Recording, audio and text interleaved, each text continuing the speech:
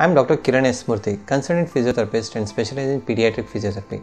I have my clinic Rayakina Physiotherapy and Rehab Clinic at Banshingri Second near Devada Petrol Bunk. Thank you.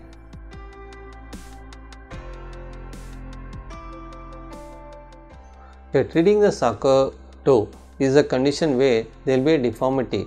So, to reduce a problem or a deformity in the things, the soccer toe is the condition where there will be a deformity of the toe. So, for that they should be using the splint called as an LS splint.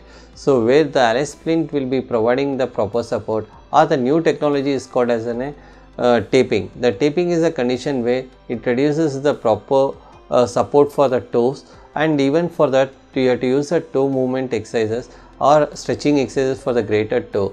These things has to be done regularly.